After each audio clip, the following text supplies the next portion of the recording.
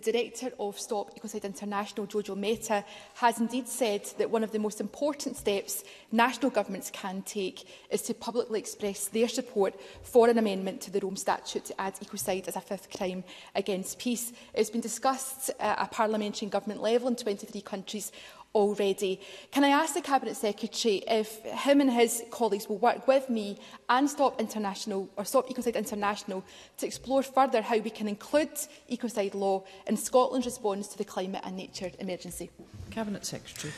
Well, Presiding Officer, I think we all have a collective responsibility to make sure that we protect our natural environment, not just for this generation but future generations to come, and we should leave no stone unturned in seeking to do so and ensuring that we have the necessary robust legislative provisions in place in which to